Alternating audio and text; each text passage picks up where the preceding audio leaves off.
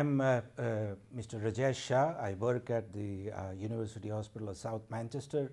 I'm a consultant thoracic and transplant surgeon. I'm also the clinical director of cardiothoracic services.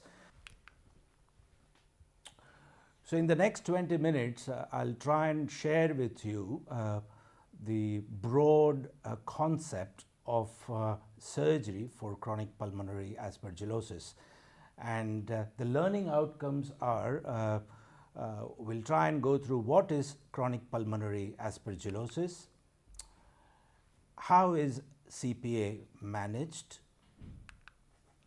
what is the prognosis for chronic pulmonary aspergillosis, and is there any role for surgery? So what is chronic pulmonary aspergillosis? It is a spectrum of disease characterized by slow and progressive destruction of the lung. Patients are not immunocompromised or minimally immunocompromised.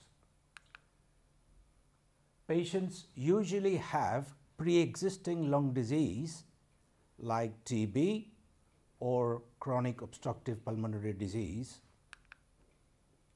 There is formation of new cavities or expansion of the existing ones, plus minus fungal ball or presence of nodules.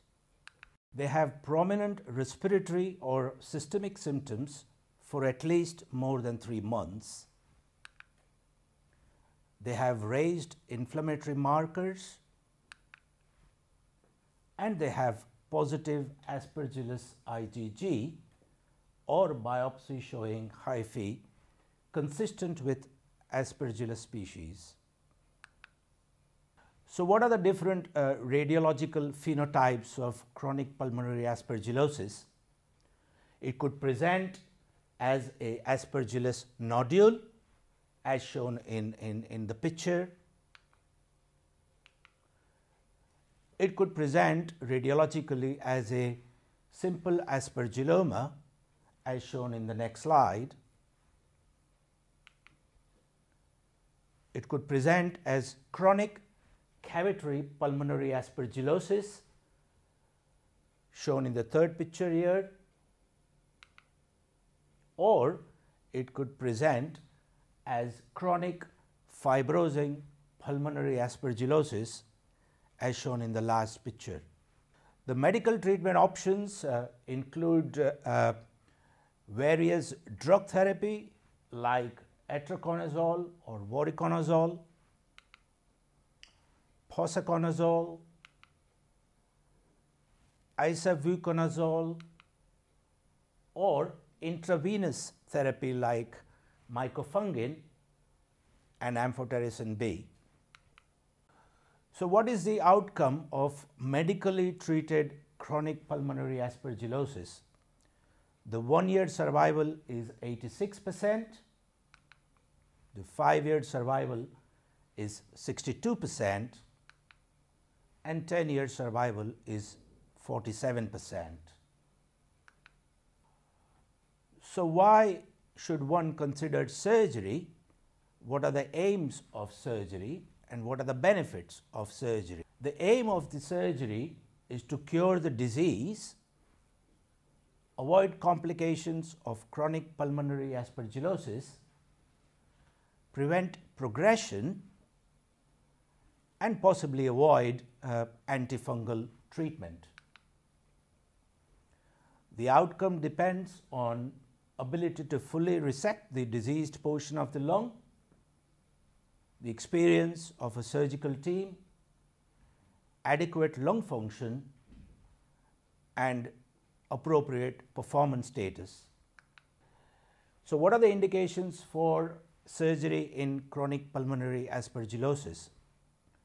Number 1, it could be removal of a nodule for diagnostic and therapeutic purposes, or it could be removal of a simple aspergilloma in an otherwise normal lung.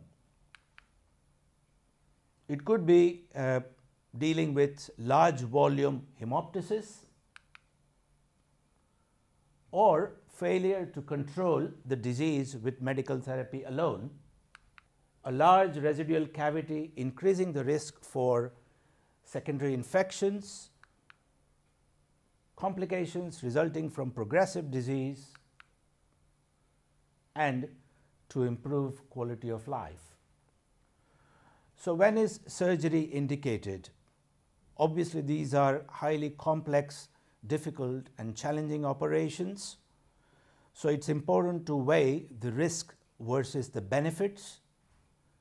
The risk of the operation could be any of the complications which include spillage into the pleural cavity resulting in an empyema, development of bronchopleural fistula with persistent air leak, hemoptysis, relapse. Benefits would be a life-saving operation, especially in cases presenting with massive hemoptysis, and surgery could be potentially curative, and in some cases the antifungal treatment may be avoided. So what are the different surgical procedures which could be done in chronic pulmonary aspergillosis? It could be a form of lung resection. The commonest operation is a lobectomy, whereby we would remove a lobe of the lung. The right lung has got 3 lobes and the left lung has got 2 lobes. Removal of any of the lobe of the lung would be a lobectomy. It could be a segmentectomy, which is less than a lobectomy, and we would remove 1 or 2 of any of the 19 segments of the lung. Some segments are easier to remove than others. The third procedure which could be considered is a sublobar wedge resection, which is removing the aspergilloma with surrounding normal lung tissue. The fourth procedure which could be considered, not done very often and should be done only in extreme cases, is a pneumonectomy, which is removal of the entire lung. In cases where the aspergilloma is within a bulla, we would do a bullectomy, which is just removal of the bulla along with the aspergilloma. And in cases of Aspergillus empyema, we would consider doing a pleurectomy and decortication. So the next slide shows the frequency with which the various surgical procedures are performed. Lobectomy is the most commonest operation done in almost 50% of the cases in this large series by Farid et al. Published in the Journal of Cardiothoracic Surgery in 2013. The next common operation is a sublobar wedge resection. Pneumonectomy, as I said earlier on, is not performed very frequently, but it is still done in about 10% of the cases.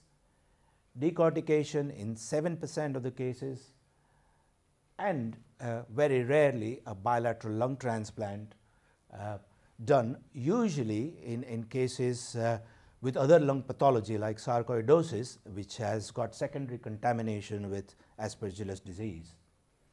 So what are the long-term outcomes as a result of surgery?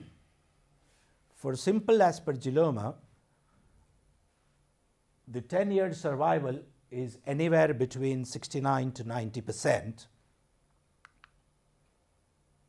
For chronic cavitary pulmonary aspergillosis, where one carries out surgical intervention, the 10-year survival is anywhere between 63 to 80%, and it's slightly less than in simple aspergillomas. The following slide outlines the literature to date in the surgical outcomes for chronic pulmonary aspergillosis.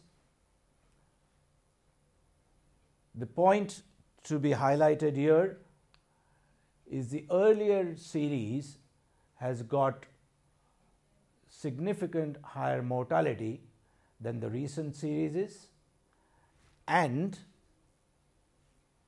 in general the complex aspergillomas carry a much higher mortality than in simple aspergillomas.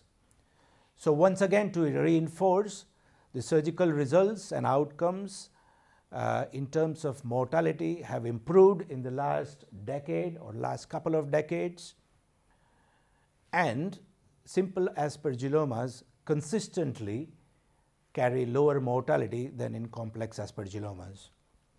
So what are the complications which could occur after these challenging and difficult operations?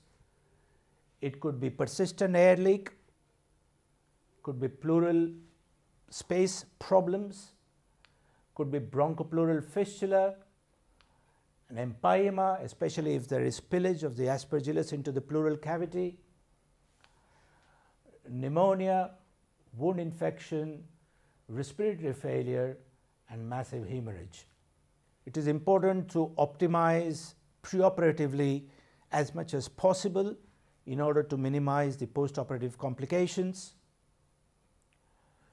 In particular, the nutritional status should be optimized, which may include dietary input and PEG feeding, optimization of the respiratory status with routine physiotherapy, antifungal treatment, especially to prevent Aspergillus empyema, to prevent recurrence, to prevent progression of residual disease, and in multicavitary disease. At least 2 weeks of IV voriconazole or macafungin prior to surgery is advisable. For discrete aspergillomas or simple aspergillomas where the risk of contamination is low, preoperatively and antifungal treatment may not be necessary. In cases of significant persistent hemoptysis, bronchial artery embolization could be considered. Intraoperatively, if there is contamination of the pleural cavity with the fungus, we would advocate washing the pleural cavity with 2% taurolidine or amphotericin B deoxycholate. It can be used for pleural decontamination during surgery, and it may prevent Aspergillus empyema. When should we consider post-operative antifungal treatment? In patients with localized lesion or in patients where there is no spillage at the time of the operation, we would consider stopping antifungal treatment shortly after surgery. Post-operatively, we would advise antifungal treatment in case there is spillage into the pleural cavity to minimize the risk of pleural aspergillosis, and in cases where there is residual disease left in order to minimize the risk of long-term relapse. Relapse is unlikely if simple aspergilloma is completely resected, and monitoring can be done clinically with Aspergillus IgG and chest X-ray. Thank you.